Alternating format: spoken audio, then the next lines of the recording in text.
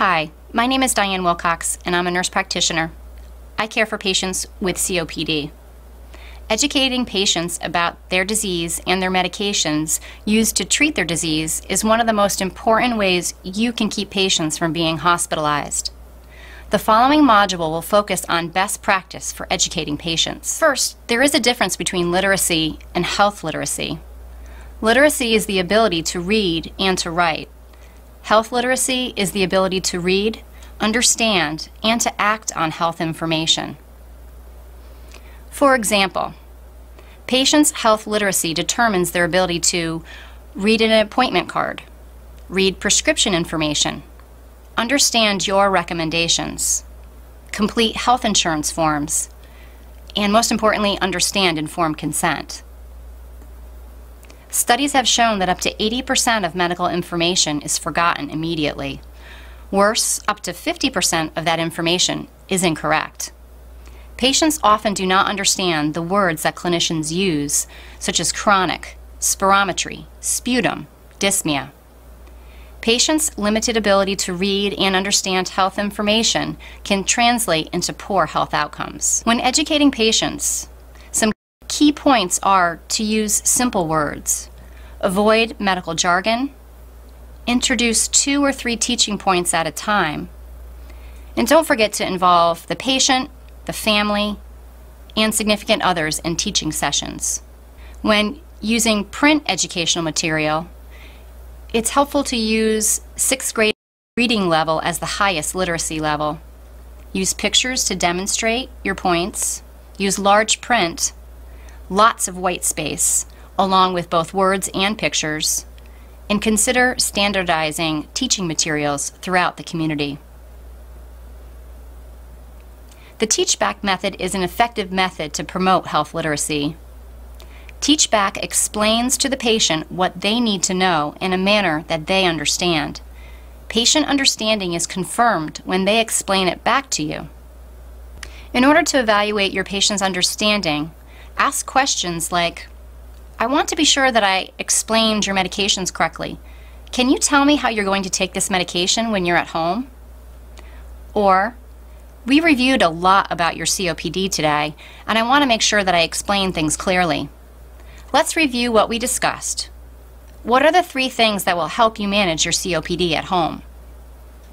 It's important to not ask just the simple question of, do you understand? Hi, Steve. I wanted to go over how to use this inhaler that I've prescribed for you today. Okay. So there's a couple of pieces to it. This is the inhaler device.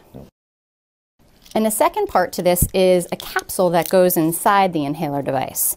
The capsule comes inside this sort of foil wrapper, and you would take it out,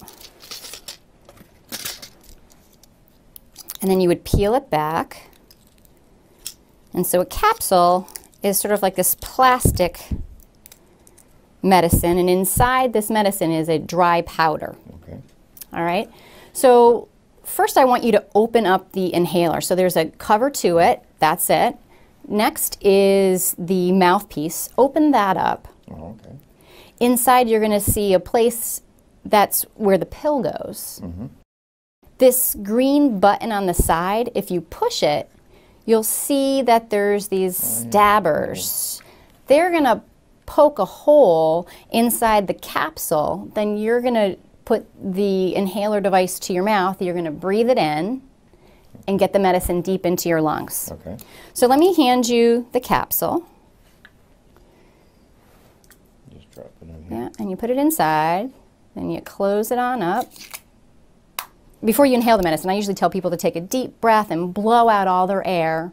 Then put the inhaler to their mouth and inhale in. Okay.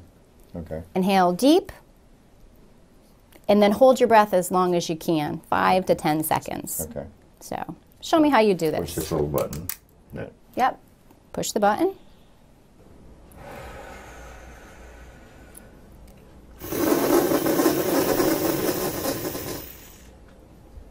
This way I know that you'll be able to do it on your own at home. Okay. Okay, now just open that up and open that up. The biggest trick is getting it out of the foil. I'll just drop it in there.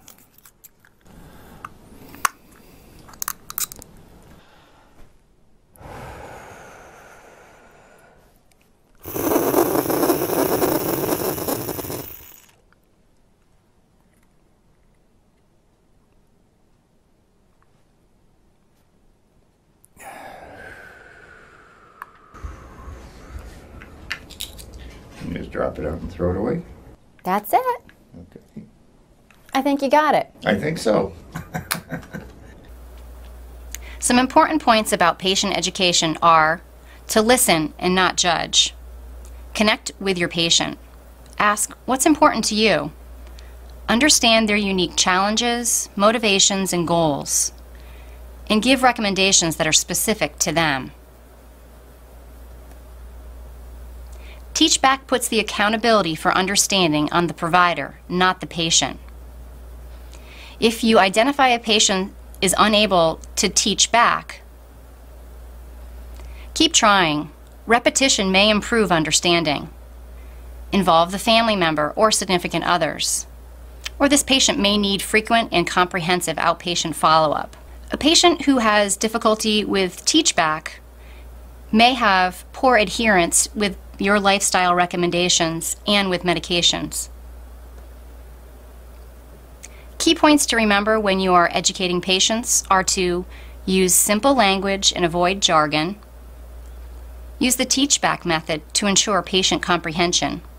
Listen, don't judge, and identify your patient-specific challenges.